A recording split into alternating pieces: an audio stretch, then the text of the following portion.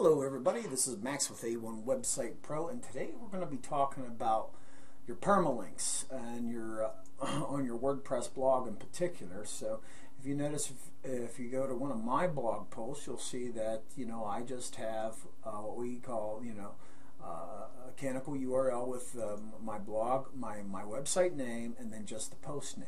Okay. But what if you are an inspiring writer and you've written beautiful articles for years and years that are just timeless? And so here's an article here, Hangover Cures, Top 5 of All Time. And I'm sure that, maybe many people watching this have been here a time or two. But you click on it and you see that it was written in 2014, September 19th. And that's part of the URL structure. But this is a timeless article. 100 years from now, you'll be able to use these hangover cures for your, the morning after. So what we're going to do is we're going to make this timeless. But just imagine all of the websites that are out there that are linking to this wonderful article to show people how to cure a hangover. If you change this permalink structure up here and you take this date out and everything like that, what's going to happen to them? What's going to happen when you take out the date and then you change your URL to something like that? They're going to get 404 errors. It's going to be something that they're not going to be able to deal with. So what we're going to do is I'm going to show you how you can have these hangover, redirect these people properly.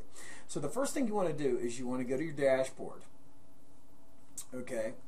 And when you go to your dashboard, come clear down to where it says settings. Okay? And then we want to go over here to where it says permalinks. Alright? Now, this 2014, we want to just use post name. Okay, we're going to change our permalink structure to just the post name. Alright, so there's another step that we have to take care of. And we're going to use our good buddy Yoast. He's helped a lot of people with their WordPress and search engine optimization, but this is the link in my blog article. So the URL of the site, okay, that's what you want first, whether it's an HTTP or HTTPS or has the www. Now you'll notice MaximusMcCullough.com does not have the www in front of it, it just has HTTP. Okay, I'm going to take off that final slash. Now if my blog was in a different folder, I would just put something like this. But operating straight from this is the root on the root part of my website, so I don't have to worry about that. Okay, now my old permalink structure had the year, the month, and the day, and the post name in it like this. So I'm going to select this option right here, and then I'm going to hit Generate Redirect. So this is my magic code. Okay, this is my magic code now that I'm going to put in my htaccess file. Okay, now you have to be on Apache server, running PHP and Apache to do this, but most of you are anyway, if you're running WordPress. Okay, so now you're like, oh my God, how am I going to put this into my htaccess file? Well, there's a nice little plugin. Now, if you have FileZilla, you can use FileZilla, but there's a nice little plugin. It's called, hold on, let me get it for you here.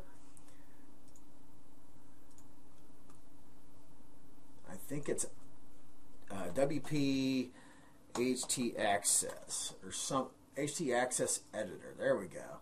And then I'm going to just hit enter just like that. Okay, and here it is, installed now by Lukinsey, 52,846 downloads, 5-star, gotta be good, right? So I'm going to click OK. I've actually checked this in other people's in my website before, so I know it's a good plugin there, mighty. Alright, so go down here to htaccess editor, and this is going to show us our htaccess file, okay? Now you'll see I got a lot of good junk in here. But what we want to do, yours might look a little bit different. We want to put this code that we got from our buddy Yoast, right? Juice de Volk is his name. He lives over in the Netherlands. But anyway, we just want to put that in there just like that and click Save File.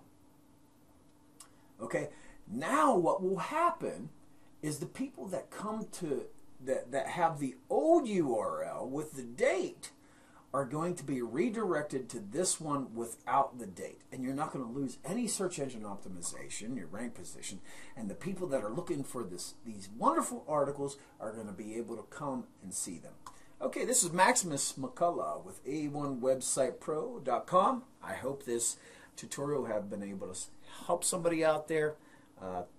If you have any comments or questions, please enter them below or visit me at my website, A1WebsitePro.com. Thanks. Bye.